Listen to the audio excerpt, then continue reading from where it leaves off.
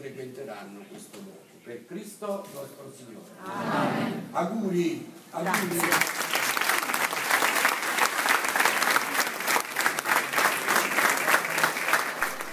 La formazione come via d'accesso ad un futuro privilegiato, come percorso di qualificazione per poter dare una svolta al proprio domani. È stata presentata così la Nuova Scuola, un centro di formazione accreditato che dopo il successo riscontrato in anni di attività ad Eboli ha aperto una nuova sede a Policastro Bussentino, nei locali dell'ex scuola materna di via San Francesco. Contiamo molto su questa apertura, ha detto il titolare Giuseppe Bisogno. La sede di Policastro è la nostra porta d'accesso al Cilento, che riteniamo una zona di espansione destinata ad un importante sviluppo. Questa è la grande sfida per il Sud che riparte, per il Cilento che si rimette in moto. Vogliamo accendere una scintilla per far divampare un incendio.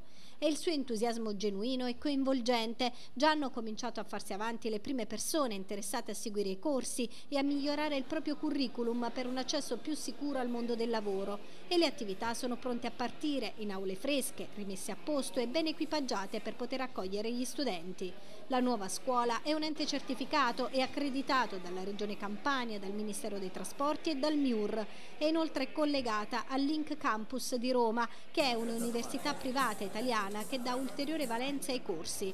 Durante l'inaugurazione, che ha raccolto tantissimi interessati nei nuovi locali della scuola, sono stati evidenziati i servizi offerti e le attività svolte. Oltre alla formazione professionale autofinanziata e finanziata, la scuola nuova è attrezzata con personale qualificato per lo svolgimento di corsi per operatori sociosanitari, corsi per alimentaristi, sicurezza sui luoghi del lavoro, REC e RAC abilitanti al commercio, per l'ottenimento della qualifica professionale estetista e parrucchiere, per le nuove professioni legate al web, per i contratti di apprendistato e per tutti quei momenti formativi che possono consentire il recupero degli anni scolastici, il doposcuola, la preparazione degli esami universitari, il raggiungimento della patente europea del computer e delle certificazioni relative allo studio delle lingue straniere.